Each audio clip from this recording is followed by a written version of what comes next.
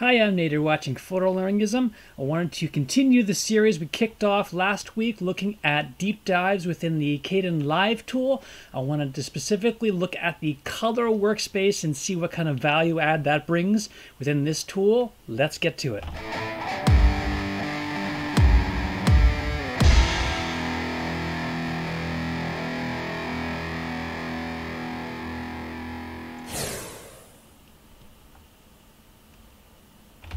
Okay, so once again, I'm Nate. This is Photolearningism. Thank you so much for joining back in for this. If this is your first time joining in, thank you so much for spending your time with me. I do a lot of work on this channel to surface the cheap or free art technologies so that you can know about them and be a part of a community of learners where we share experience and knowledge to grow within our craft, grow within our art forms. So thank you so much for joining in. I kicked off last week a series, mini-series, on looking specifically at the KDEnlive tool. Go watch that card over there. If you haven't already seen that, we're going to continue on with that process of doing deep dives into how this tool works and all the different valuable, powerful features this tool has, because there's so much to cover, so we're breaking it into smaller chunks. So for this particular one, we're looking at the color workspace. The workspace changes options are up here, and there's a few different ones. We jumped through those last week again.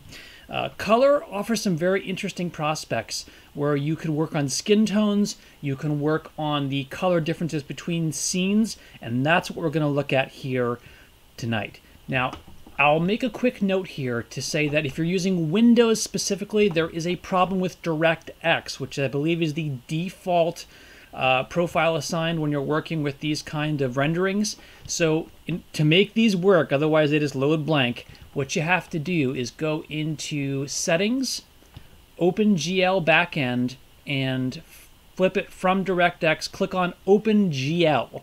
That will correct that problem. It will force you to close and reopen KDEnlive, but then going forward you actually see the mappings. You see the vector scope and the pieces that you need to actually measure things. So that's important if you're using Windows.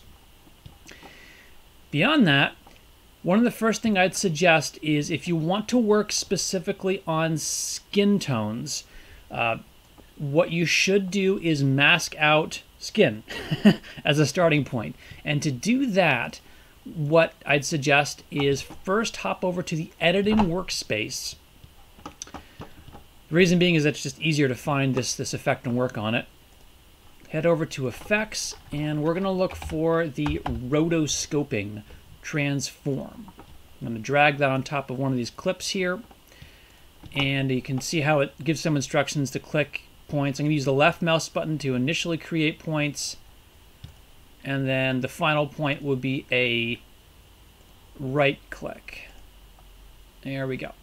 All right, and I can adjust these as I need to, but really all I'm looking to do here is just make sure that I'm getting skin. That's all I want here. All right.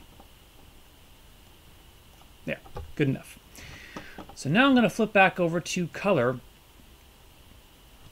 And within this space, what you may have to flip on is it's kind of running off the screen there, but this option here, the draw IQ lines.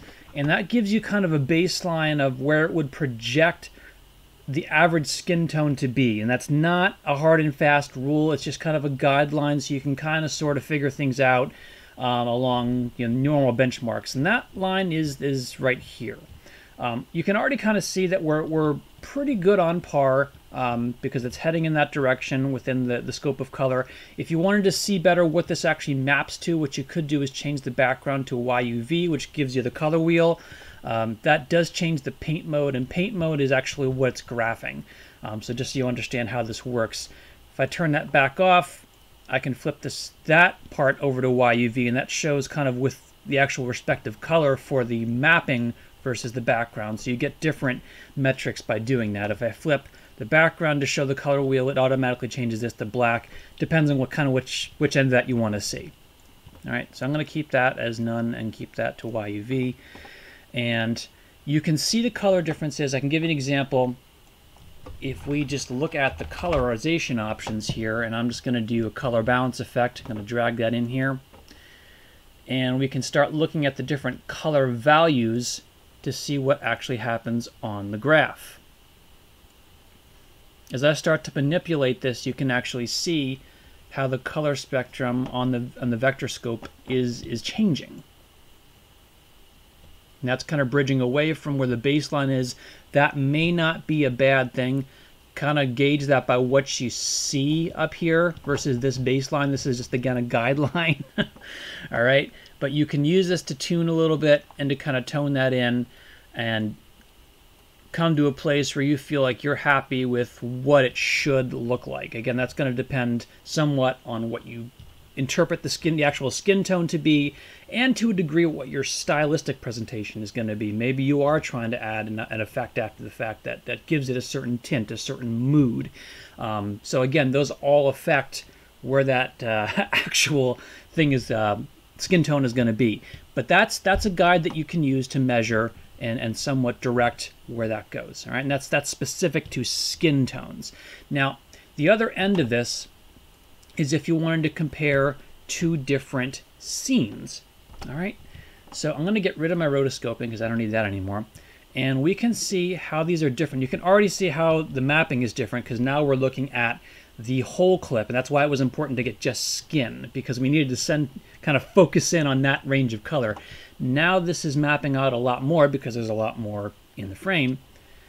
And there are subtle differences. You can see how the pattern changes a bit between the scenes. I'm wearing blue in one of them, I'm wearing charcoal in the other, and we can actually compare a little bit. You can even notice how there's some subtle differences in light. One was shot kind of during the day, one of them was shot during at night, and we could use the mapping and spread of color to try to tune up against what's there. Now again, we do have values here to work from that give us, what we actually need to adjust. The red, the yellow, magenta, and the blue, and all of that, the cyan. So using that as a guide, you could again apply effect to the clip you wanted to adjust. Make sure you're actually looking at that clip, and then make some adjustments within those ones. Now, let's compare these two here. We know there's a difference a lot heading towards the MG, the red. So let's look at the red magenta and start to make some adjustments there.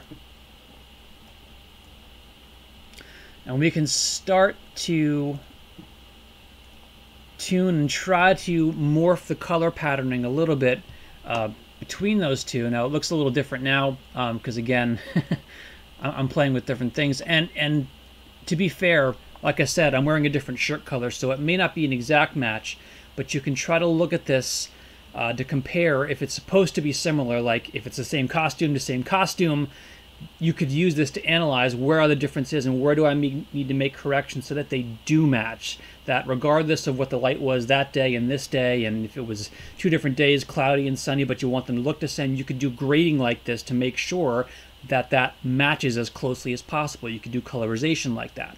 So this is a very powerful tool looking at the vector scope to measure and gauge and make those corrections. All right. It does have a histogram. However, there's a certain degree of unreliability to determining where that falls. You can use that if you would like to measure the different, again, color wavelengths within the histogram. There's also some measurements up here whether you want to see it in pure white versus the RGB spread. Again, those are so subjective to what you're trying to do, so they're interesting to see. The most powerful tool out of all of this that I can suggest would be the vector scope, because that's really where you're going to be doing your grading differences between scenes and footage and skin tones and that kind of stuff. And there's some really powerful possibilities there. So go check that out. This is KDEnlive again. Just for reference, I mentioned the last video, I'm still on the same version, but to keep us on pace, I'm still on 20.8.3, same as last time. And that's another nugget of knowledge digging deep into KDEnlive, working on the color workspace. All right. So once again, I'm Nate. This is Photolearningism. Thank you so much for spending this time with me and engaging in learning. If this was helpful to you, please consider giving me a thumbs up so I know it resonated with you. Consider subscribing so you don't miss out on the rest of this series and the awesome stuff we're going to be covering in the future. And don't hesitate to leave a comment. It's wonderful when people leave comments and get a conversation started. And it's not just for me, it's for the whole community of learners so we can help each other and build each other up in our artistic knowledge. Thank you so much for joining in. I'll see you at the next video.